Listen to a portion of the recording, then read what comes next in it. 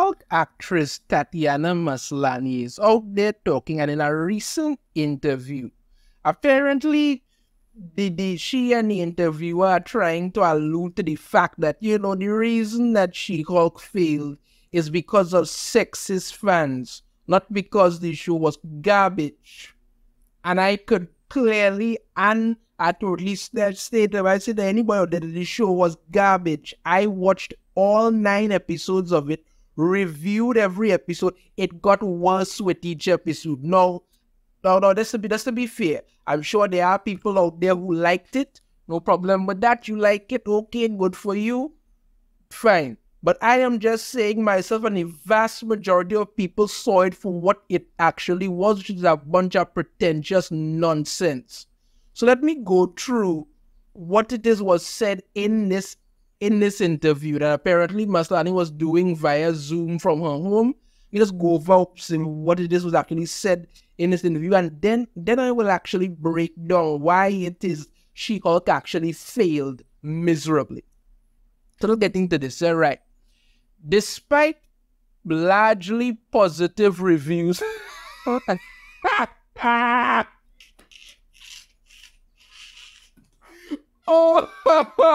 despite largely positive reviews, oh my God, wow, okay.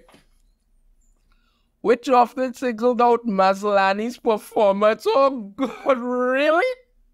Really? Her performance, okay. All right, yeah, let's continue. She-Hulk arrived at a time of Marvel fatigue. Ooh.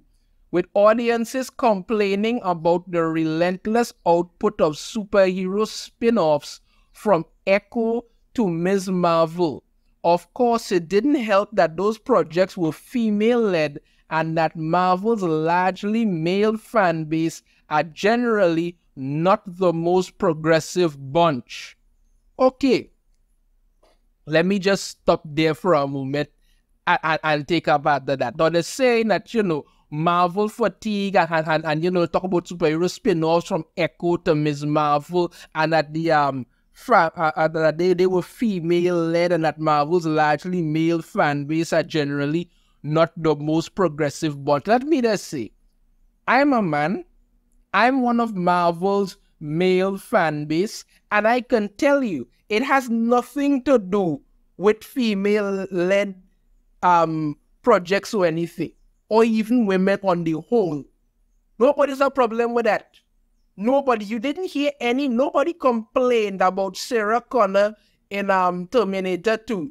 She turned into a total badass, or Ripley from Alien. Nobody complained about that. If you want to think of some other things, Samantha Carter from Stargate SG-1. We don't have a problem with her. You understand me? All these different characters over the years, Xena, Sydney from Alias, the TV series. Nobody had a problem with these characters. You understand me? Because yes, they were badass, but they were also actual women. And if you just want to say, well, okay, let's take a series that is more recent. Let's look at the Netflix series Jessica Jones, for instance. And I will be the first to admit I did not watch Jessica Jones when it first came out, because I knew who the character was from Marvel, but I was not all that. I don't really had much interest in Jessica Jones in the Marvel comics. I kind of knew who she was, but I wasn't really interested. However, I did watch Daredevil. I watched Luke Cage, and I liked both of those. And it had to find something to watch. So I said, you know what, let me give Jessica Jones a try. And I watched it with my sister, and we both enjoyed it. No complaining about it, because you know what? Jessica Jones was an actual person. That's what, she was an actual person and an actual character. She had her flaws and everything built on, and she still had things that she needed to do. You understand me? The villain was actually really good. The story was actually, that's what people were looking for. Nobody complained about that. Did you get that with She-Hulk? No. What you got in She-Hulk was basically Jessica Gao and the rest of them out there talking about, literally putting all their problems onto the big screen, talking about how, oh, I'm so I feel so bad being single and 30. Men are so terrible. I don't get paid. People turn out to me, where crap that nobody cared about. That's what you got. That is what you got. Let's continue on here. They continue on. How did she handle the inevitable wave of sexist backlash? This is what she had to say. I think what's exciting, I think what's fun about it is that series creator Jessica Gao built into the story that people were going to troll us.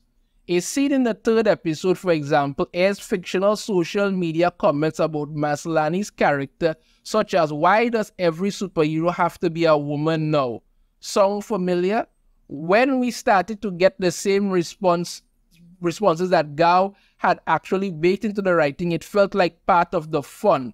So she's come out here and basically admitted that Jessica Gao and them wrote this show for the sole purpose to piss off fans, knowing that people were going to troll. Because you know what? If they hadn't done that, nobody would care about it, and it would be uninteresting, and nobody would talk about it. That's it. Because Jessica Gao and her crew actually admitted they had no idea how to write a legal drama. They knew nothing about any kind of legal drama. They didn't bring on anybody to help them do that. No. And then, of course, there was the whole revelation about the videos that I actually did a video on, where Jessica Gao admits she's never read She-Hulk, she never read comic books, she don't know a damn thing about it. So they basically tell them, you know what, come in and read whatever you want. So you knew from the very beginning, right, from the very beginning, you knew that this show was just going to be about attacking the fans. That's what they actually admitted. They were sitting around actually reading the comments and laughing. When you talk about why does every superhero have to be a woman now? Because you're literally turning everything into the freaking MCU. That's what you're doing. That is not people complaining. That is literally the truth. People like She-Hulk. Had you done an actual She-Hulk series, you would have loved it. But that's not what you did. The actual She-Hulk story had Jessica getting shot. You understand me? Jessica. Anyway, whatever. She-Hulk actually got shot. And then Bruce Banner had to do a blood transfusion to save her life. And that is how she became She-Hulk. Okay. That didn't happen in this series at all. What happened? They were in a car, got into a car accident. She had to pull him free, and then two little drop of blood get into her wound, and bam, she became She-Hulk. That's it. That's it. So, with that being said, let me take a moment to explain everything that they're talking about here, a bunch of nonsense. Let's take, for instance, the men in She-Hulk, right? The men in She-Hulk. Every man in She-Hulk boils down to just three things. One, whoever she was banging. Because literally, she literally was like basically some kind of green-skinned whore. She was just banging from left, right, whatever man she could pick up. That was one. Two, an insufferable jackass. There's no other way to put it. That's exactly what it is they did. The men were a bunch of, either who she was banging, an insufferable jackass, and the third one was a mama's boy incel. The very thing that they love to accuse us of. That's how they wrote these characters. So you cannot say, you know what? Let's take this series and use it to put things in a positive light and get that done. No, that's all you did. You literally turned every man in She-Hulk into either somebody that she was banging, an insufferable jackass, or a mama's boy incel. That was it. That was it. And if you think the men were bad, the women were not much better, because the women turned out to be basically a bunch of jealous, petty, angry, pathetic women who had no life and just found every opportunity to either try to belittle each other or bitch and moan about how all men are just trash. That was it. That was the basis of the show. And if you want to go even deeper into it, there was no story in this show whatsoever. None. None. They tried to set up something that just turned out to be some guy who she went on a date with and just kind of brush off, because all they would do, literally all they would do in this show was either have her sitting on this swiping on Tinder to see who she's going to match up with. Some guy she went out with didn't have a thing with. He then decided to have some guy go and sleep with her, steal she blood so he could run some crappy experiments on her, and then inject himself with it. That was it. It made no sense whatsoever. And let's not forget what they did to Daredevil. Walk of shame nonsense. People are ridiculous. And you're out here trying to blame sexist fans for what?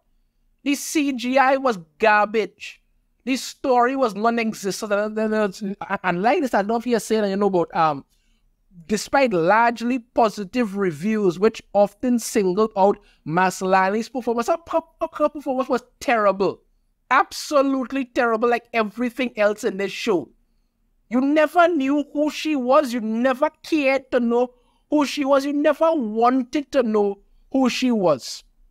Nothing. You literally had no interest in this woman as a character, whether she was Jessica, whether she was She-Hulk. You just did not care.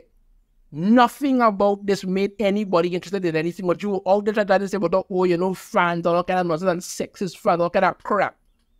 You ruined this show. No wonder there is no season, because it was garbage. I watched and reviewed every episode, that each episode got more painful to watch. That's how bad it was. You messed this up, and you're out here now. When you talk about the inevitable wave of sexist backlash, the Marvel's largely male fan base are generally not the most progressive bunch. So why did nobody complain about Jessica Jones? Why? Why did nobody have anything to say about all the other female characters or female-led series that have been going on for years? But no, only now, because you all keep pushing your own garbage in there and people are not going to stay silent about it. You want to call people sexist? No, lady. No, your show failed because it was crap. That's the bottom line. Let me know your thoughts on this in the comments. If you have a different opinion, I'd love to hear it. If you like the video, hit that thumbs up. Subscribe if you haven't already. Ring the notification bell to be notified every time I upload a new video. And I shall see you all next time. Take care.